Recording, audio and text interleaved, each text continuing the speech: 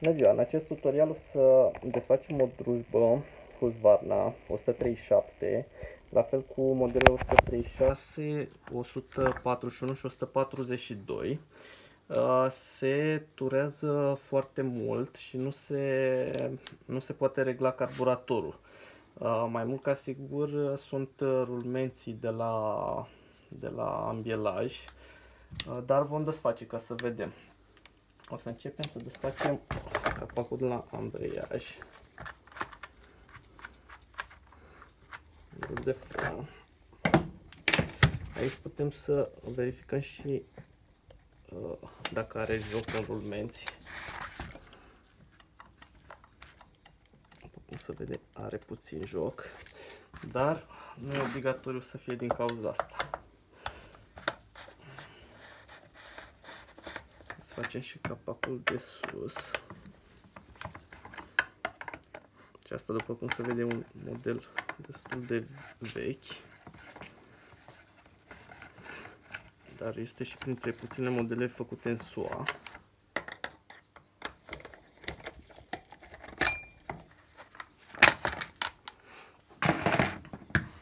Wow. Uitați-vă cum are filtrul de aer. I-a pus un burete aici. Nu e problemă, desfacem.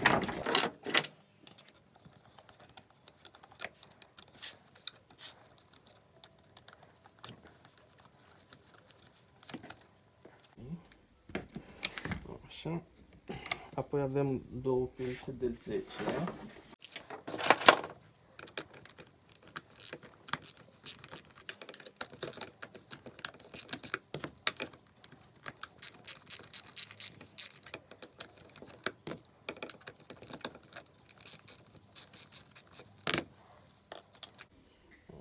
Desfacem și capacul de la filtru. Ok. Aici avem carburatorul. Este prins de această tabliță. Două șuruburi de 7. Așa, și această tabliță este prinsă de carcasă cu două șuruburi.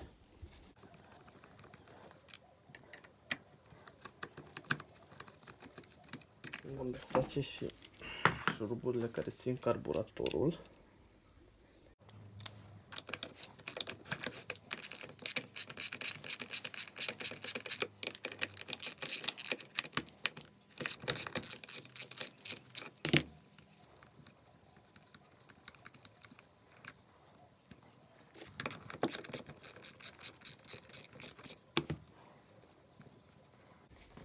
Ok. Am desfăcut.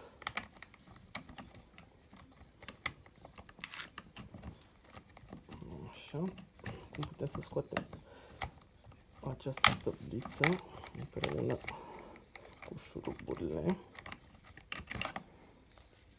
Așa, departe. Așa, carburatorul îl dăm într-o parte cu totul.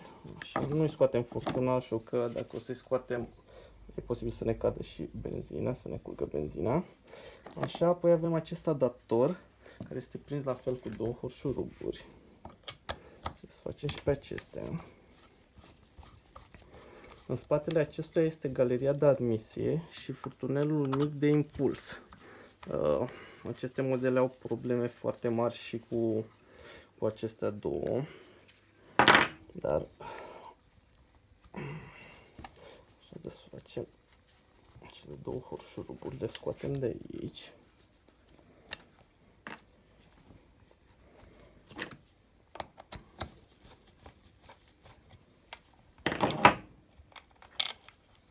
Okay.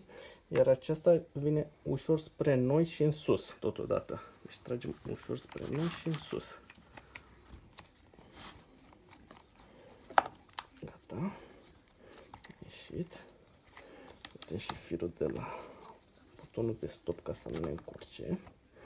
Și uitați, acesta este tubul de impuls. Uitați și cum arată unul vechi, care poate să vă dea mari bătăi de cablu la pornire. Multe modele au venit același model cu problema aceasta, nu porneau din cauza acelui furtunaj de impuls. Aceasta este galeria de admisie, la fel poate să fie crăpată, dar aceasta este ok. Nu este crăpată. Și uitați, din cauza rulmenților și a semeringurilor care pierd pe lângă, aici este umed. Nu are ce să caute să fie benzină aici cu ulei. Și ar trebui să fie pământ dacă ar fi, sau rumegul sau ce este, dar ar trebui să fie uscat. Acesta este umed din cauza că a pierdut în timp ce încercam să o reglăm. Ok, o să desfacem bujia.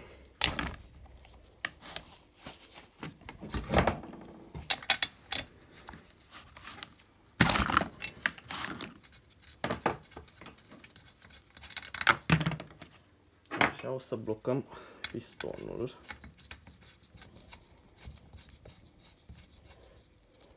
Și începem să desfacem prima oară ambreiajul, apoi ne mutăm și pe partea cealaltă la volantă.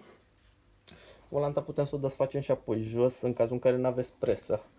Să o prindeți într-o menghină sau în ceva, dar ambreiajul trebuie desfăcut aici. Așa, pe majoritatea ambreiajelor aveți sensul de desfacere, off și săgeata. Deci acesta se desface în sensul invers. Așa este cam la majoritate.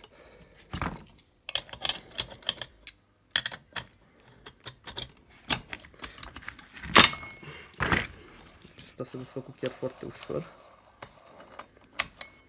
Așa. Da, desfacem oala. Are o uzură destul de mare. Ok, avem șaiba aceasta. Și aici este pompa. Desfacem și pompa de ulei.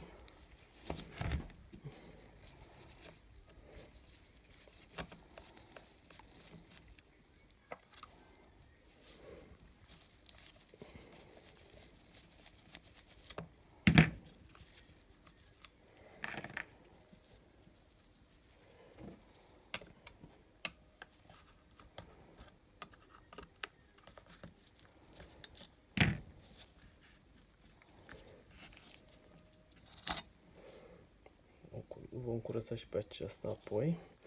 Și uitați, ziceam că este plin de umezeală aici. Nu are ce să caute umezeala aceasta aici. Totul vine, benzină din carter, iese pe lângă semering. Semeringul care îmbracă rulmentul.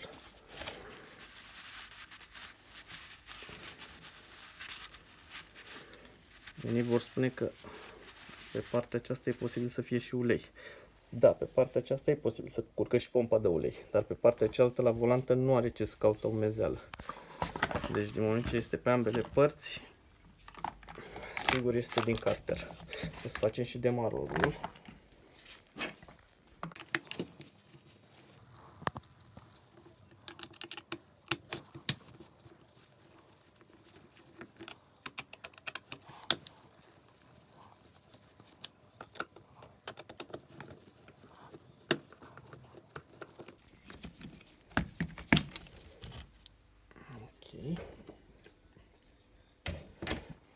Așa, facem și eșapamentul.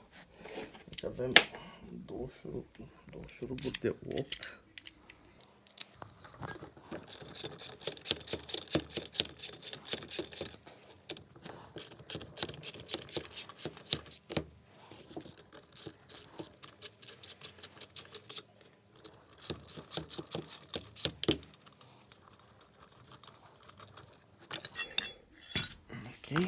Acum avem acest șurub care prinde toba de cilindru.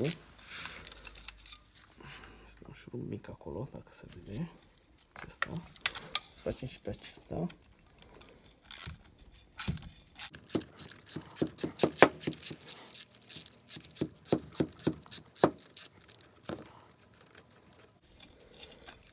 Gata și eșapamentul. Să ne uităm un pic și la piston, la cilindru.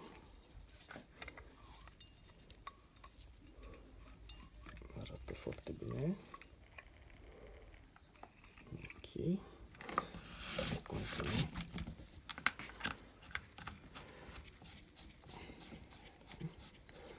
Desfacem și volanta. Aici avem un 13.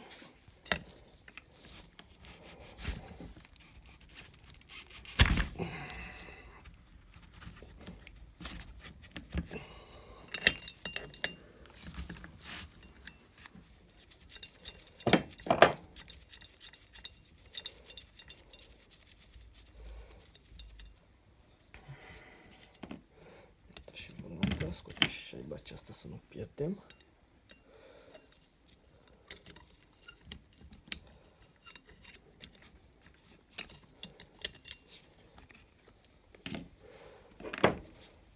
Așa, acum putem să punem presa să scoatem, deci prindem fixa volanta în două părți și cu șurubul în mijloc, sau dacă nu aveți presă, vom desface tot ansamblul de cilindru cu volantă.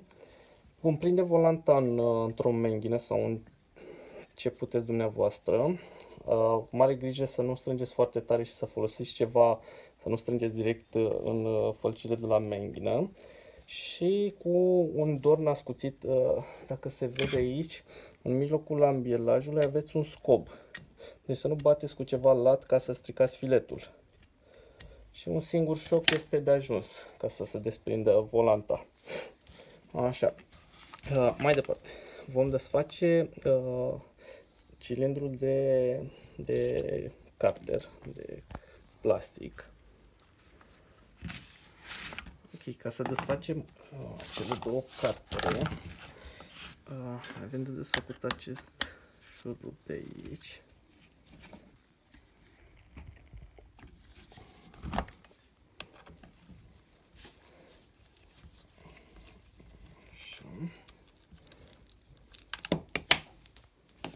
Așa, și de aici.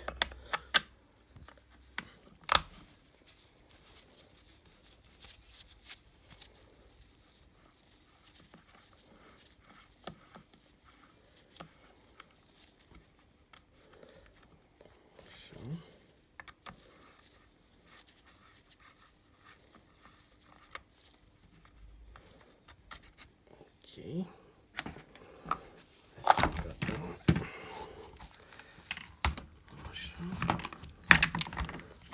Cele două cartere s-au desfăcut.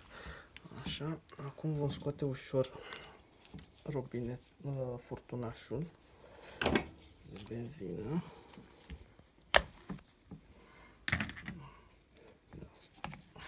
Trebuie să slăbim un pic rezervorul ca să nu țâșnească benzina. Gata. Ok.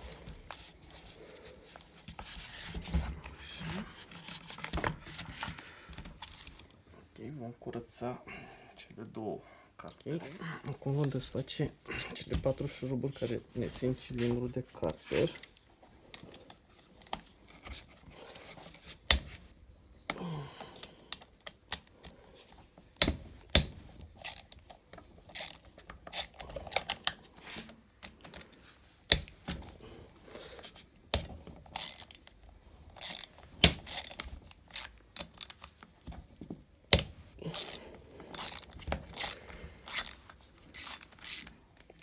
Ok,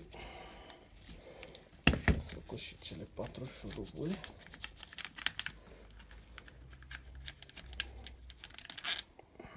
Așa, și gata.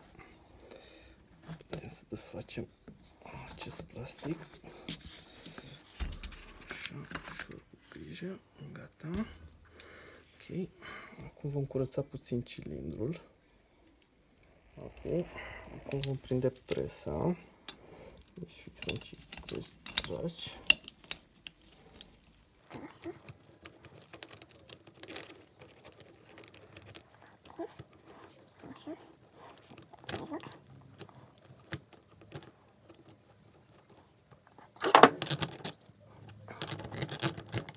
Gata.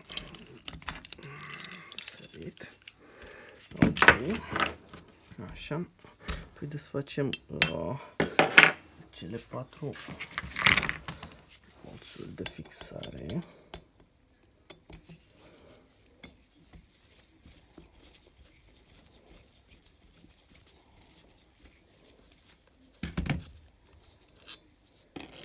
Gata.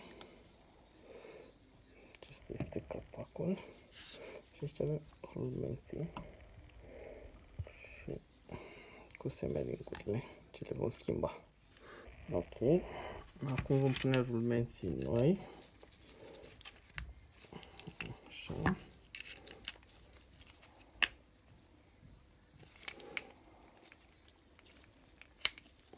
Ok. Așa. Melcul de la pompa de ulei. Acesta o să trebuiască presat. Să-l presăm. Ok. Acum vom da cu mastic. Vă recomand să folosiți un mastic de calitate, să nu aveți probleme apoi. Dăm un cordon de mastic subțire.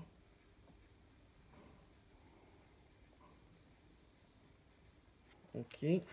Acum băgăm pistonul.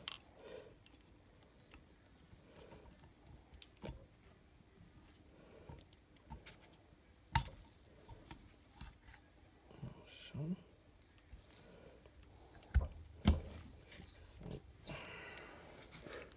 Apoi capacul.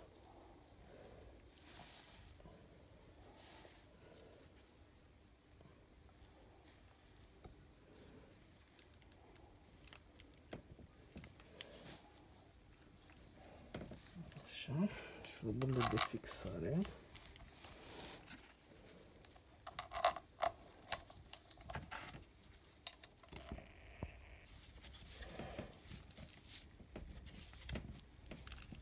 Ok, strângem cele 4 șuruburi foarte bine.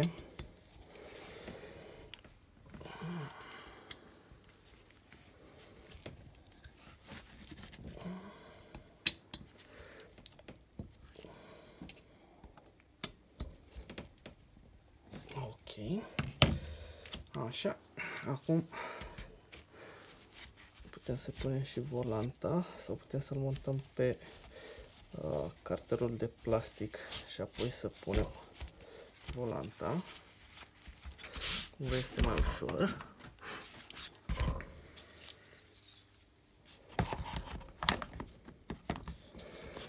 Așa, punem cu cele 4 șuruburi de jos. Okay. Apoi punem volanta.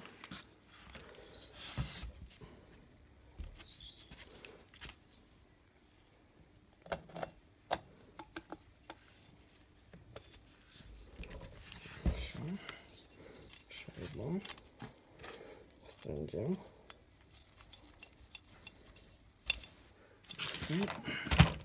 Punem cartelul la loc. Să aveți mare grijă la furtunul acesta să nu angulați între cartere. După aia nu se mai curgă benzina și o să aveți mari probleme.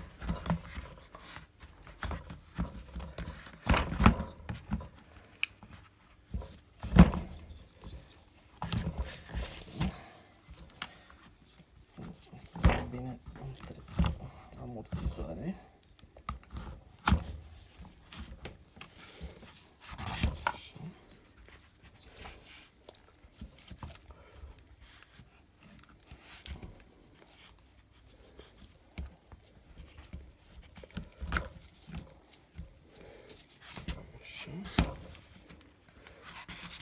Mai verificați odată acest furtunel să nu fie prins înainte să fixați carterele.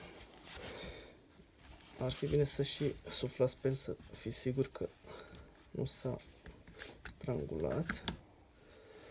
Așa, acum prindem în loc.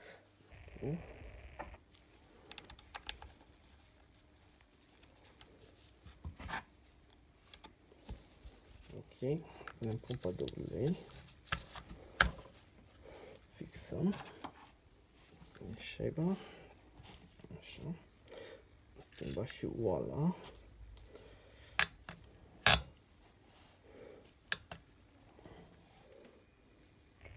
Aceasta era foarte uzată.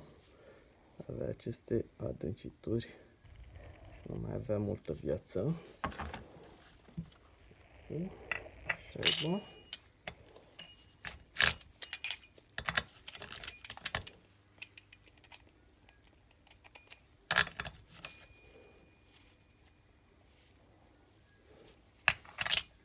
Așa.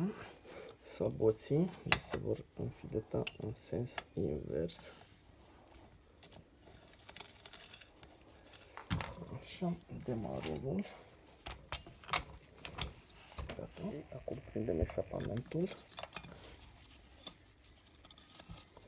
Ok, acum vom pune butonul de impuls. Butonul de impuls pe cilindru la locul lui.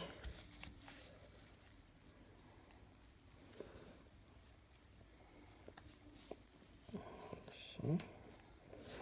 Galeria de admisie.